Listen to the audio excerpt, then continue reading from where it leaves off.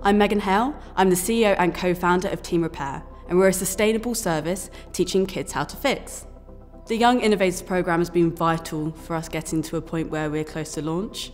The funding has enabled me to go full-time on the business, which wouldn't have been possible otherwise. And also we've been able to produce an app, create all our products, build up inventory, develop the logistics we need for our circular business.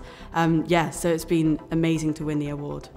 From the workshops that we do, I see lots of children that don't have confidence that they can really go into STEM and they're good at science because of their exam results. And I think the biggest barrier is getting more kids to have hands-on science experiences from a young age. The next thing for Team Repair is launching. So our wait list will be able to receive our kits as soon as next month. And then as soon as possible, we'd love to get into schools. And we want to make our programme as easy as possible for teachers. Our boxes are a lesson in the box, so a teacher can create an engaging lesson without all the expensive equipment around that.